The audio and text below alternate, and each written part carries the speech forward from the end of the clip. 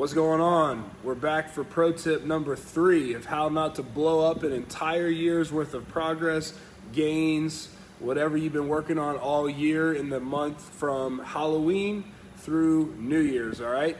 Talking about pro tip number 3 today, it's be intentional and very planned out with the food that you're gonna eat and how you're gonna eat it and when you're gonna eat it, all right?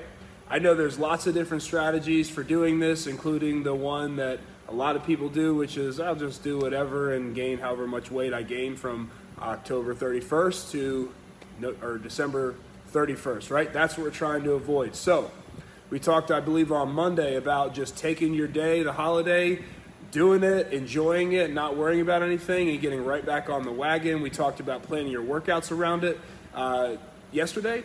And let's talk now about how you're going to plan that food around days where you're not just wanting to blow everything up and take it as like a cheat day or something, right? So a couple different strategies. If you know you got an event coming that night, right? And you know there's probably going to be tons of really good food and you might just have a little bit of it, but you're not looking to go all out. You kind of want to stay on track. Well, you're going to work out that morning, of course, and you're going to plan to work out the next day, you know, but other than that, let's talk about what to do with food. So you might want to save a little bit, right, for that night. Okay, but that's not all you're going to do. You don't want to go to whatever your event is starving. I've done this before myself. I'm like, you know what? I'm going to be really good. I'm not going to just blow it all up. And then like, I don't hardly eat throughout the day. And I get to whatever the event is and I'm so hungry and I just start eating a little bit. And then when I eat more and more and more, it just goes down and I can't stop because I didn't eat anything throughout the day. So I set myself up to fail because going into this event or party or whatever you happen to be attending, you're starving, right? You set yourself up to fail, right? So what you want to do is eat mainly protein, lean protein and vegetables throughout the day because you know that the party's probably going to be loaded up with carbs and fats and sugar and you know whatever else is at parties, right? It's usually not lean protein and it's usually not vegetables. And if it is, a vegetable tray is always the last thing left standing at any party. All the other stuff is gone, then you start going and picking through the tomatoes and like maybe some broccoli if there's ranch there, and then the celery always gets left behind. You know, like that vegetable tray sitting there, you don't usually eat it, right? It's all the other goodies that you're eating.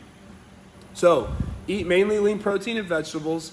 And if it's a time where you're not looking to like really, just go crazy, make sure you eat right before you go. If you go to a place where they have delicious, unhealthy food waiting for you and you're starving, you're gonna eat it. It's just gonna happen, right? So if you're looking to have a little bit more control, what you're gonna do is make sure you eat a good healthy meal before you get there, right? That's one of my strategies. I've used a lot, but that's one of them, okay? Travel tip, if you happen to be traveling, the single best thing you can pack while traveling, and also too, the most under-consumed nutrient when people are traveling is protein. Protein is the most important. It's going to help you keep your muscle. It's going to help you burn fat, and it's the thing that most people struggle to get. This right here is the most important thing that I bring with me when I travel, whether it's in a car trip, an airplane trip. It's a simple shaker cup filled with a few protein bars and a few single packs of protein. Why single packs and not a bag? Because I have had a big bag of protein explode in my airport bag. I have had it blow up in my car. I've had it everywhere. If you get the singles, you just open it up, shake it up, drink it, and throw it away. Same thing with the protein bars. You don't really have to worry about it. You bring this right here, you can hit your protein requirements for the day, help keep all that work you've had, and you don't have to go anywhere to buy it. Another thing I like to do if I'm traveling extended period of time and I have access to the kitchen, whether it's airport or whether it's driving, the first thing I do is go to the grocery store and get the basics, whatever it is. Maybe some lunch meat, some nuts, some protein bars or whatever. Just make sure you do that right away. Don't wait until something happens. You're going to get busy when you're traveling. Stuff always happens. Don't wait. Either bring it with you or go to the store as soon as you get there. Non-fat Greek yogurt is great. You can mix protein powder with that. A lot of places have cooked chicken or canned tuna or whatever it is, lunch meat, whatever you can do, pre-cooked sausages, anything. Get it, have it with you, ready to go. That's how you can navigate some of the holiday travel and not miss your meals, right?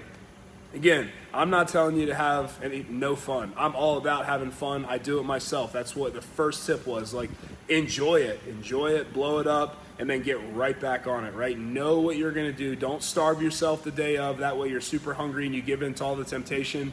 What they say, a quote I like sometimes is, you know, the person that seems to have the most self-control is often the person that puts themselves in the situations where they need it the least, right? The people that look like they have most self-control are the ones that have to use it the least, right? So if you're putting yourself around all these situations, you're going to like all these, you know, different things, and you're starving and you haven't eaten, and you're just like, oh, I'm going to do whatever. I'm not going to prepare. You probably will fail, right? So make sure you're prepared. Make sure you stick to your meal plan, your meal prep, whatever it is you do normally. Have that ready to go. That way, when it's time to have, you know, temptation comes, you don't have to just say, oh, you know, fall off the wagon, I guess, for this year, right? Stick with it, get after it. See you guys tomorrow.